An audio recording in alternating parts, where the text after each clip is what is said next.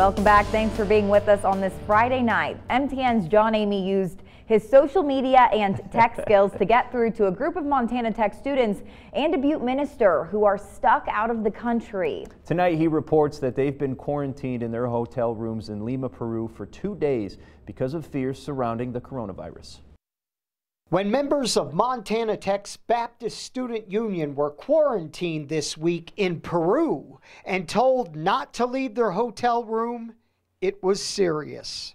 And we're just told, you leave your room, you might go to jail. so we're just hanging out in the hotel room. The pastor and 3 students were told by authorities to remain in their separate rooms after one of the students was seen coughing in the lobby. He was tested for COVID-19 and must remain isolated until test results come back. It kind of sucks. I don't feel like they're doing justice because I definitely don't have the virus or anything, but it's just the way their government works and we just kind of have to respect it. The group has plenty of food and can contact loved ones over the internet, but it's a challenge being cooped up. So this is definitely a brand new first experience. Never been quarantined, never been confined to a room, never been told you can't go outside.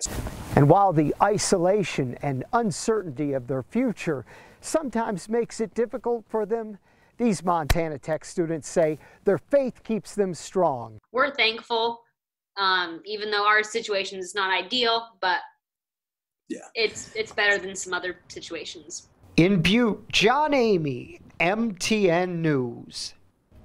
That group has been in contact with Montana senators and representatives, but the group says they believe they will remain quarantined until the results of their test comes back. That should be within the next couple of days.